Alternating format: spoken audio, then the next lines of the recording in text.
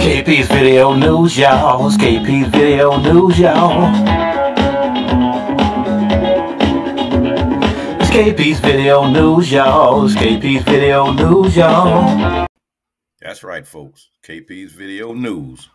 So don't forget to hit that notification bell up top. Don't forget to hit that red and white subscription button right there. Don't forget to do that. You know, first things first. Don't forget to like, and also share this article. You have to share this article with your family and friends without a doubt. This is very, very important. And so I don't very often do op-ed type of articles, but this particular article that I'm doing today, I am going to basically tell you, observe, and give you what I have observed in the media. So without a doubt and without delay, let me get started here. So as you see the title of this article, it says Brainwashed Black Youth. Now, it's several directions that I could go with this, but the main topic that I want to talk about today is the youth that I see that are, I guess, probably between the ages of 18 and 25 or 26 that are of voting age, young youth that are being manipulated.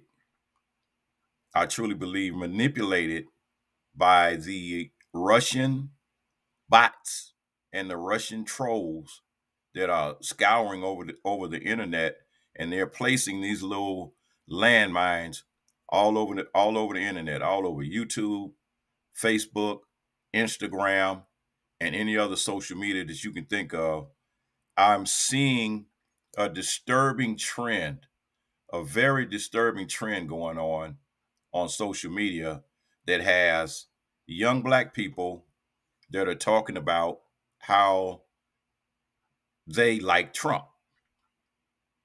So I saw the first one. I said, well, let me, I watched it, and then I noticed a pattern that all of these videos pretty much had the same theme. And so just looking at that, it looked mighty suspicious to me that all of a sudden, out of the sky blue, these videos start popping up talking about how these people, young Black people, are like Trump, are attracted to Trump. And so obviously with my curiosity, I'm trying to figure out, well, what's the deal here? What's going on here? And so after watching that first video and the second video and the third video, I discovered that they all had the same answers. When people would ask them, well, why do you like Trump? The first thing they would say was PPE loans, PPE money. Now, first of all, let me get this clear. Let me make this clear.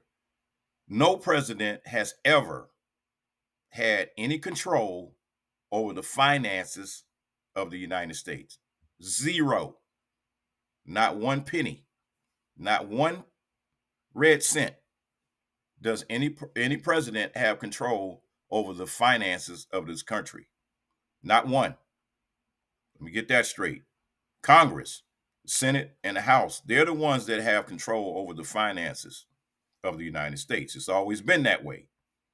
Congress has control over the money, and president is involved, is in the executive branch. They're the ones that are supposed to be making decisions, but even then, the decisions that they make, they cannot just do something without it getting approved by Congress, by the House and the Senate.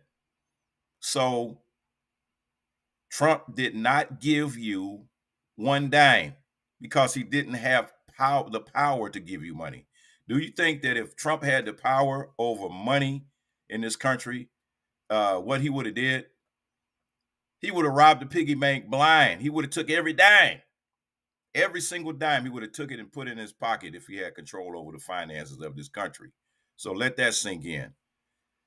That's the first issue. Congress is the one that has control over the money. They're the ones that issued the PPE loans. They're the ones that issued out the COVID emergency funds.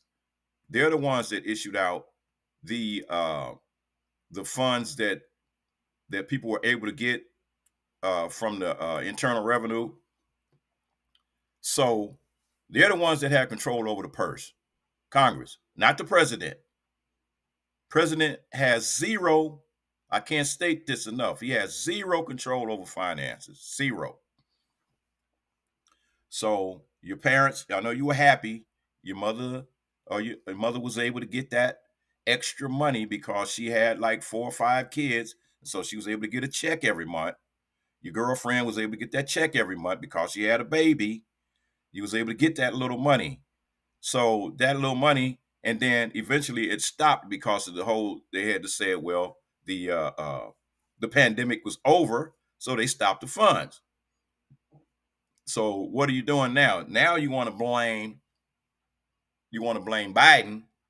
Oh, Biden, president, he stopped the funds. Yeah, right.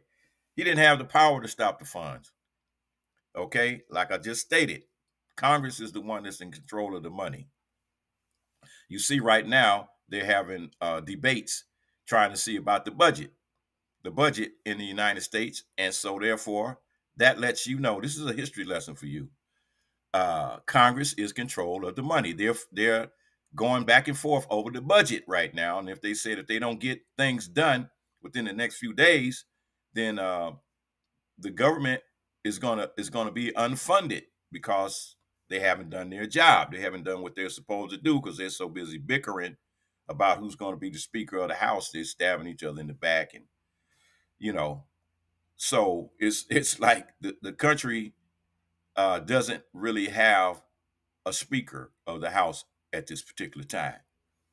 So it's a dysfunctional country. Not only that, you have you got one person involved in government that has been holding up hundreds of appointments, military appointments, hundreds of military people that should be moved and should be given new assignments and new jobs. They haven't been able to get them because you got one politician, the guy Tuberville over there, has been holding up everything. Okay, so let me get back on track. Anyway, so that was the first thing. Trump, PPE loan money, COVID money. Trump didn't give you a dime because he doesn't have the power to give you money. Second thing is, the kids are saying, oh man, Trump got arrested. Oh man, Trump is a gangster. He got arrested. Oh, so now you looking at Trump like he's some type of, like a rapper or something, like a rapper that would put a record out, man, and he's like, oh man, he got arrested, so that'll make his record go platinum overnight. They like, oh man, we got to go get Snoop's record, man. He got arrested for murder.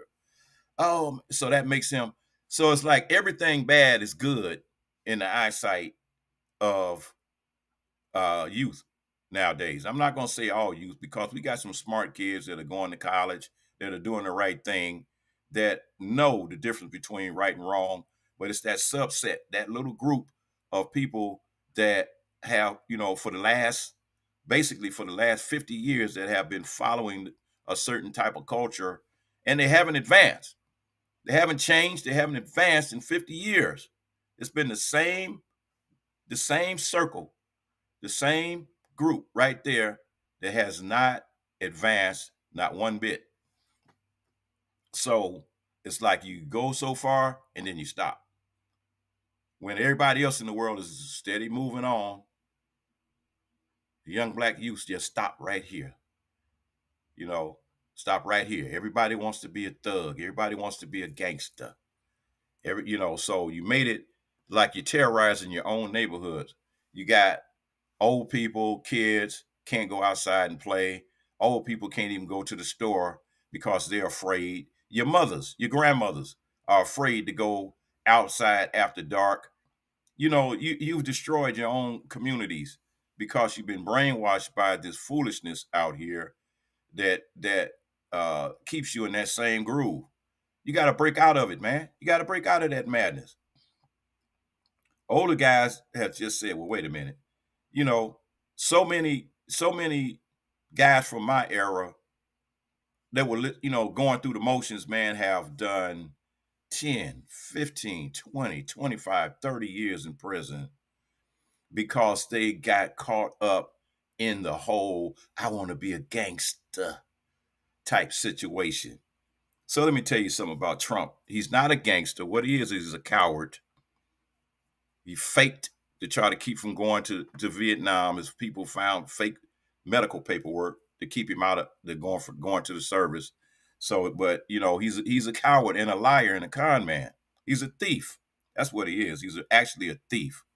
And so if you like thieves, hey, personally, I don't particularly care for thieves because a thief, if he'll steal from somebody else, that means he'll steal from me too.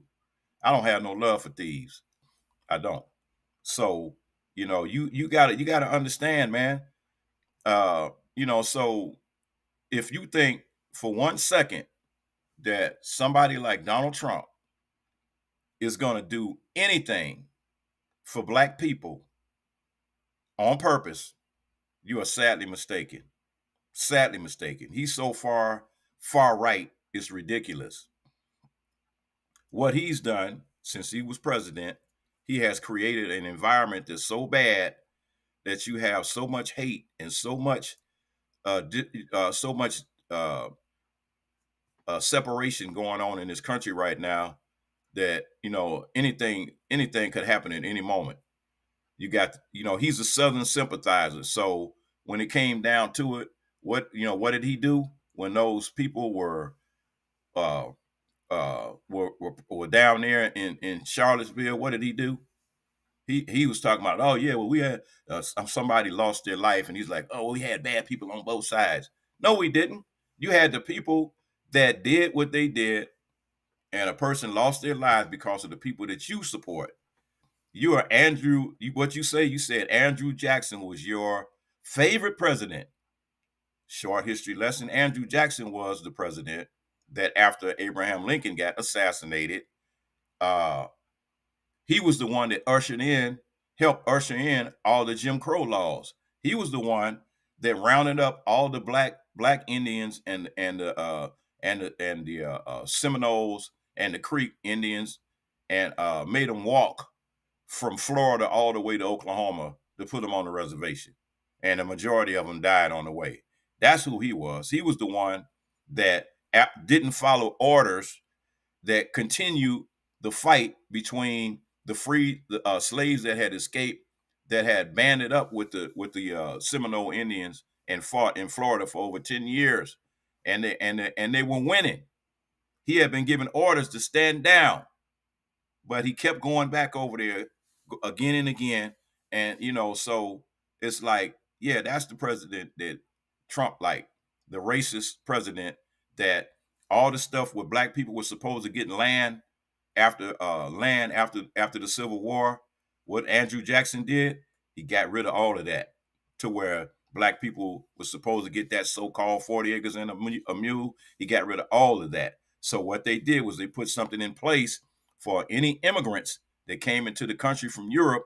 They gave them the land, not the black people that should have got it. They gave them the land. Plus, he gave back land to the plantation owners. Gave the land back to the plantation owners. So that's when your sharecropping and all that madness came in, where you had black people that were working for the so-called ex-plantation owners, and they had a little patch of land, and he would give you like, yeah, well, you can sharecrop this little piece of land. They give you a little piece of land to work, but in reality, he was the one benefiting from it, because when it came time to take the product, the cotton, the tobacco, or whatever, the sugar, or whatever was being grown on that plantation, he would take it and sell it and give you nothing in return, or pennies, when he was getting dollars. So anyway, back to Trump. Youth, young people, Don't fall for this madness. Don't fall for this stupidity and this foolishness. Because, like I said before, Trump does not like you. He does not like black people. All you have to do is look at the trials and stuff he's involved in right now. You know, that's another thing they talk about. Oh, man, Trump, look at Trump, man. He got arrested, man. He going to court. So you can identify with that, but you can't understand that the man hates your guts. He hates you. He hates black people.